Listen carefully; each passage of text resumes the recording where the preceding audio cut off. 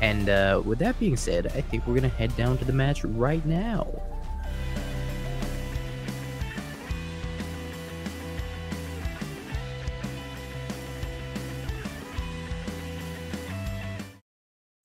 MTGO Masters, match number 2, week number 9, season 2. I am YungDingo. Joining me is Kanister. And Kanister, what do you think about these opening hands?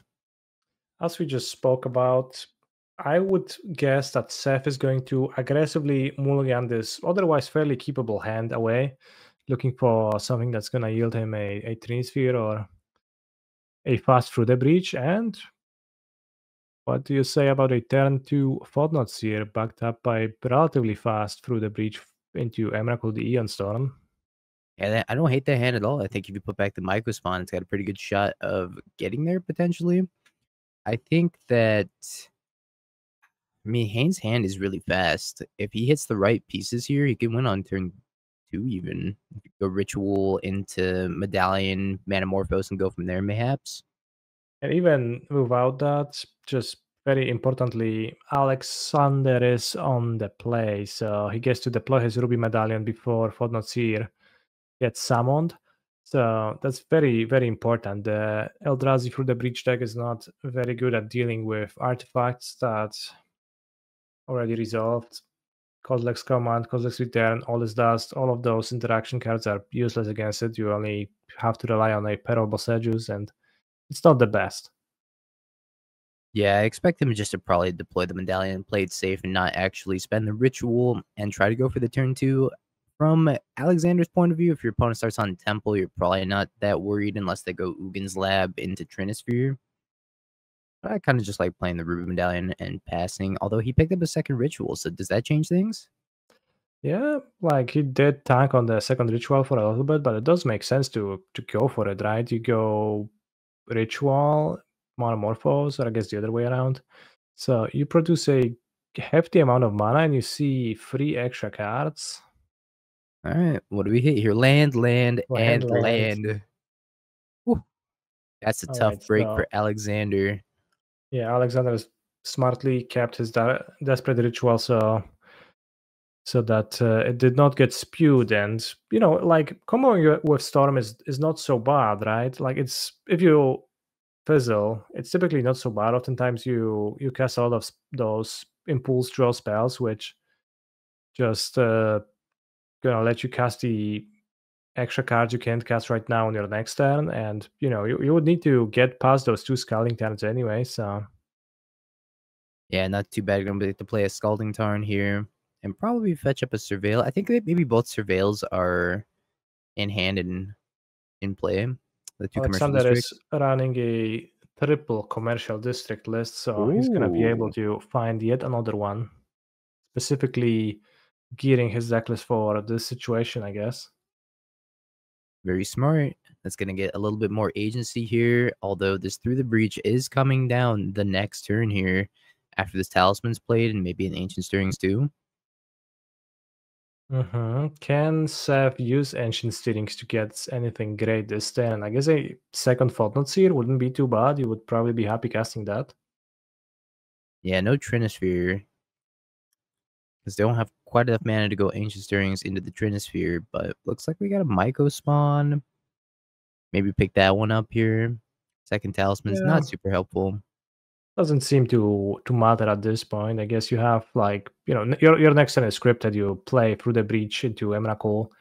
So the Ancient Steerings was just looking for a powerful play that can be done this turn, but doesn't seem like that is the case. So Seth is not going to steer off plan. So Alex, whether he knows it or not, he is on a clock. He has 1 turn to win. That's it.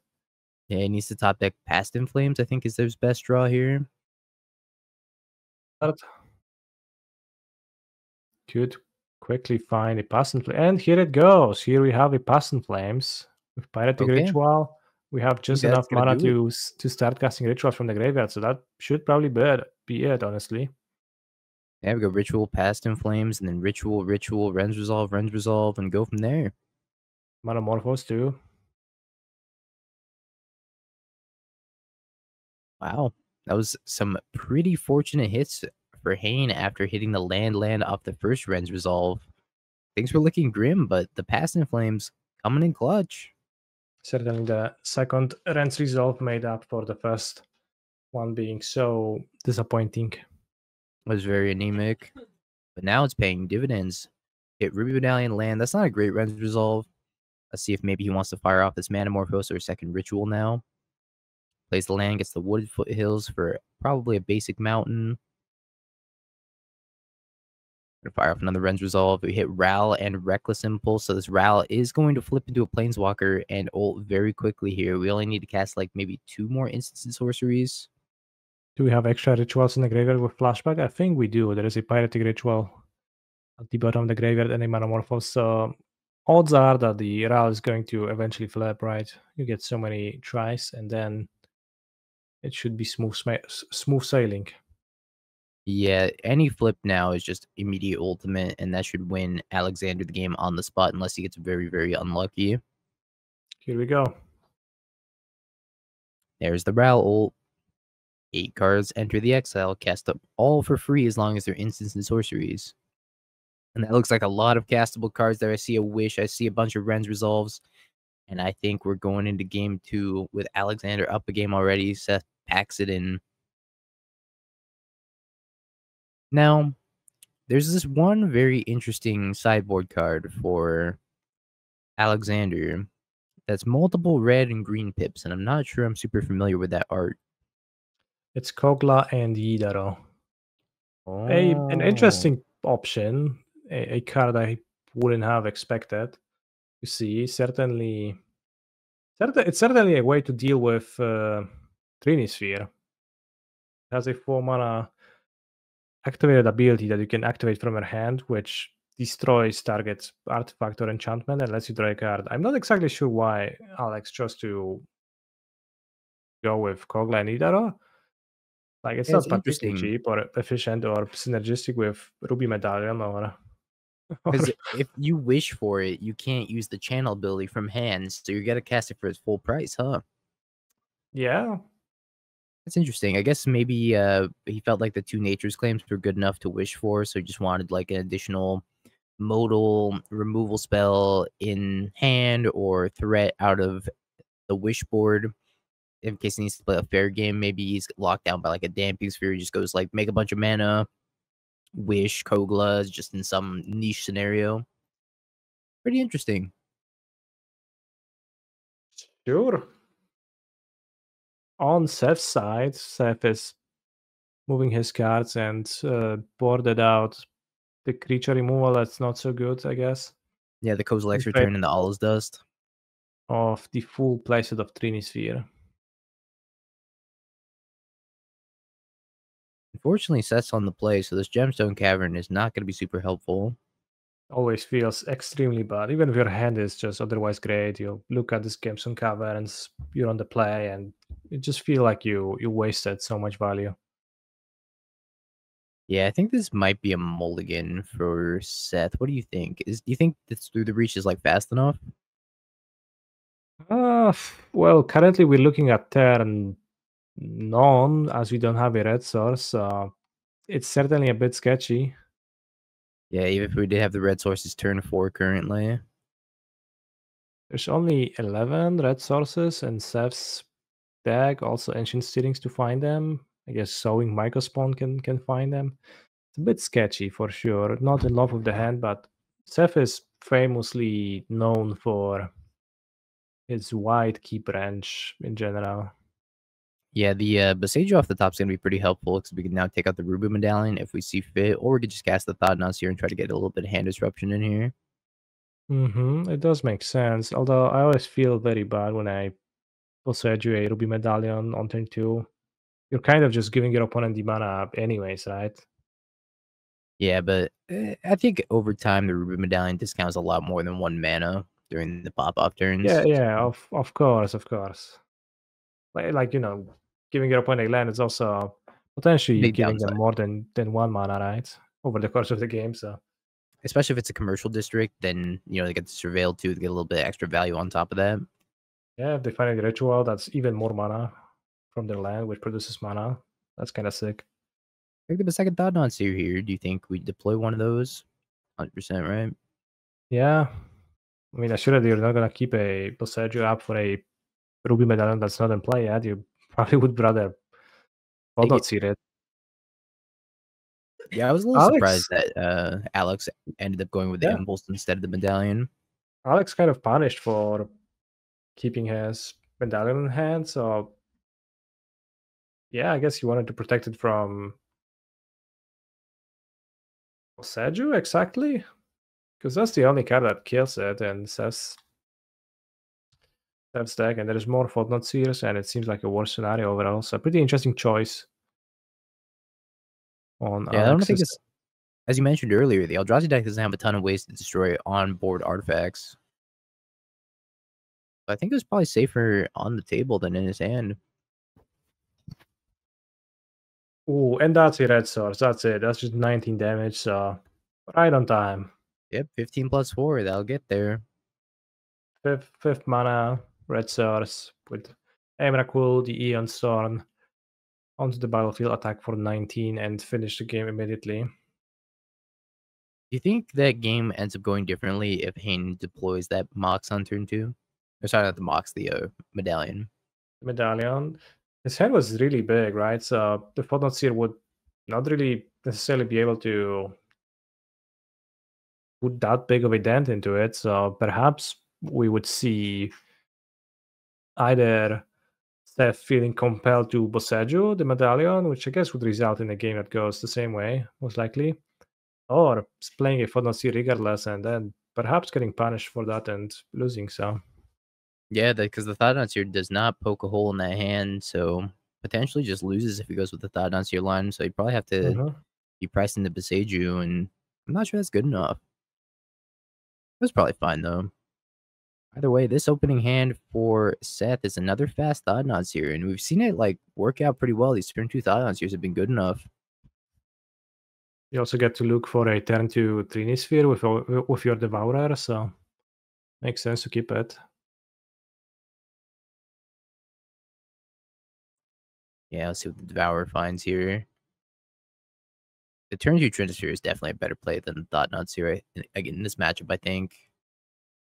Certainly on the draw too. Because Alex is gonna most likely deploy a medallion or Ral on his turn too, so he's already gonna have a cost reducer in place, so you can not seal it away. This is a pretty good hand from Hayne, though. I could potentially kill on turn 3 if we find the right pieces off of this Reckless Impulse. It's pretty strong. We're just looking for a ritual, basically. Yeah, Ritual, and then, like, maybe a Manamorphose would do wonders here.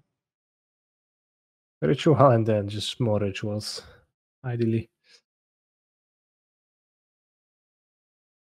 Taking a tank on the tanking. Devourer. Yeah. Unfortunately, we don't get to see the selection, but you know, we can guess that there is no Trinisphere there, right? Because then he would have probably snapped it off. Did pick something. Looks like a second Thought Knot Seer? Okay. So he's just gonna Not Seer twice in a row. That's gonna be his plan for the game. That's certainly something worth thinking through before you commit to that. Like Not Seer on the draw, as we just mentioned, the cost reducer is already gonna be in place, so it's gonna be a bit scary. But nabbing this Pass and Flames might be very good. Notably, Thought Knot Seer does exile, so if Seth decides to take the Past in Flames, then we're not going to see the flashback of the Past in Flames come up at all until we find another copy of it. Steerings is potentially a big draw. It might find a Trinisphere. We've looked through so many cards already, and we get to look at 5 deeper, so And it good does. odds. Yep. Now, big decision for Seth here. Do you think that there's an Abrade on the side of Alexander, or do you just jam the Trinisphere? I think you just jam it. Even if there's an Abrade, there also needs to be a land. It has to happen immediately. I would be scared that the Not Seer alone is not enough to stop my opponent from comboing off. And the Trinisphere is at least assuredly buying you a turn. Yeah, I like the Trinisphere as well While because it requires a pretty specific combination of cards from Alex to answer. yeah, like you mentioned, it's gonna take the Abrade and the land and Alexander's entire turn. I think it's way Seth safer. disagrees. Oh, interesting. Obviously, we have more information than the players do, so it's interesting to see their decisions in the dark. So now you have two options. I guess you take Impulse, you take Ral. Okay. Hmm. This is kind of risky because if Alexander gets the impulse into any rituals, it might just be lights out for Seth. Mm-hmm. The first Impulse not so good, I guess. Second one found land ritual. So we crack this, we get a mountain, we ritual up to 3, reckless impulse back down to 2. We find another ritual, we can pass in flames, do it all over again. We did. And here we go. That's it. That Wow. should be the game. This should be the game indeed. 3 mana pass in flames. 1 mana ritual, 1 mana ritual. Really interesting to see, the players' decisions and how this game unravels. Storm games often are pretty intense and like while short, they tend to be pretty dense with decisions that have high level of consequences. You don't necessarily always know which option you pick is going to be the best, but of course, like in Magic in general, you're trying to make an educated guess, and I feel like against Storm, it's often exacerbated, and you feel it Now, more than in general. I agree completely. And we see this like stressful decision right now because if this glimpse whiffs, Alexander will have fizzled. That's true. I guess we're considering casting the Ruby Medallion before that. I think so. And he does because it's going to reduce the glimpse down to 1, and then we can still cast any rituals. And there's no more rituals, Kanister. Holy guacamole! So I spoke too soon. That was not it. That was certainly a thing, but it was not it. So now we have the decision between do we Ren's Resolve, try to set it for next turn, and then just hold the Abrade. Oh no, this Abrade's going into the graveyard because it's a glimpse, not a resolve or an impulse. That And was then we just more found, lands. oh, yeah, Brade's going to the graveyard, which is crucial because the Trinisphere is still in Seth's hand. All right. Well, the Trinisphere is going to be pretty good right now. I think this Trinisphere might be backbreaking even for Alexander. We do have those Well, is it gonna 2 be? spawns. We can I cast a guess 3 it's mana not too Pass bad, in right? Flames and a Yeah, 3 you cast a three mana mana Pass and Flames, and then Abrade. you cast an Abrade. You're honestly fine, right? He does need the 6th mana source, right? Because the Pass in Flames will be 3 and the Abrade's going to be 3. Well, I see 4 fetches exiled, ready to be played, Oh, right, so right, right, you can right. pick from. You can pick and choose from among those. I was staring at the commercial district in hand, like, needs that to be untapped. No, I forgot that he can definitely play lands off of the Reckless Impulse, so any of the 4 fetches will do.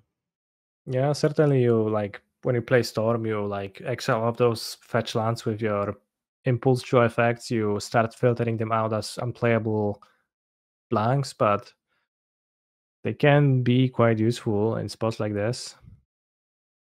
Yeah, and I think we have to play one of the fetches from exile, go fetch, Past in Flames, and braid the Trinisphere, and just try to survive for another turn. Because if we can survive, and I think we got it right.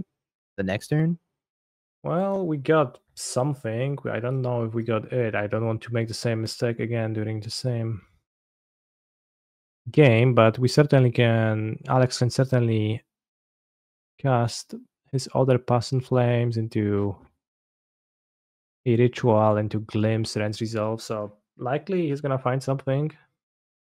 Oh, notably, he should play the ritual this turn from exile as well because it's mana neutral. 3 mana for 3 mana, and it puts it in the graveyard for future Past in Flames.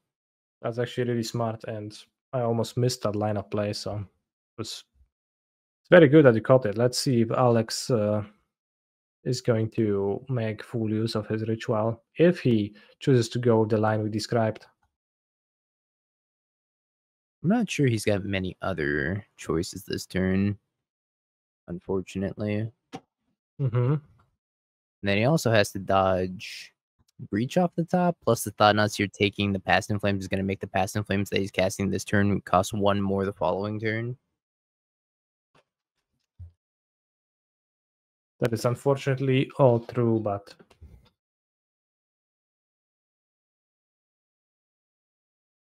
See if he casts the Ritual here. Nope, go straight for the Abrade. So he got a little bit of lost value on this Ritual. Ulamog the Defiler. We're not really close towards casting that, and Alex is at a pretty nice life total too. 13 life means that he can take 2 hits from those Fortnite Seers and still live. Yeah, it's very convenient life total. Can't really fetch, though, because then he'll go down to 12, and then that's a 2-turn clock with the 2 Thought Knot series. 8 damage coming across next turn. Mm-hmm.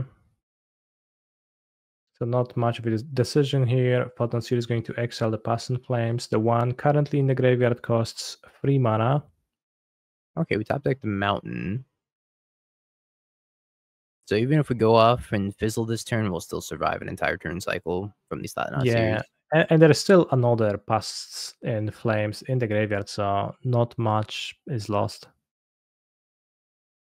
You could also even buy even more time by just casting Glimpse and letting your cards go to the graveyard and make a lot of making a lot of scions Yeah, that's smart. Because there's a or second other Past in Flames in spawns. there. So this is also just like fueling the next Past in Flames on top of that.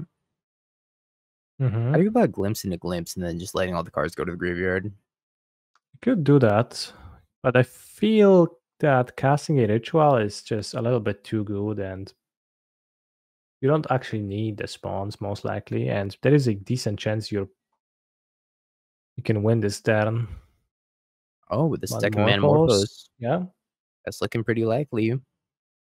There's a Wish exiled that costs just 1 red mana, so assuredly there is something powerful that Alex can grab right now. Like there's a good chance that Seth wouldn't be able to beat a Cogline either, or if Alex would decide to wish for that, but unfortunately his Metamorphosis didn't produce green. That's so sad. It would have been so cool to see a Kogla guest appearance. You had to have played that in the Amulet sideboard at one point, right?